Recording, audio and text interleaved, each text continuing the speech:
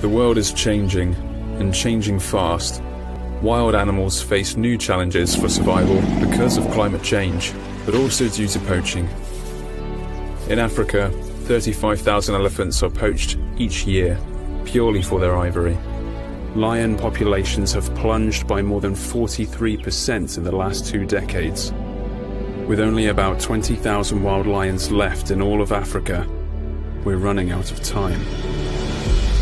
We've been traveling across Africa the last couple of years, filming, exploring, researching, telling the story of these African survivors.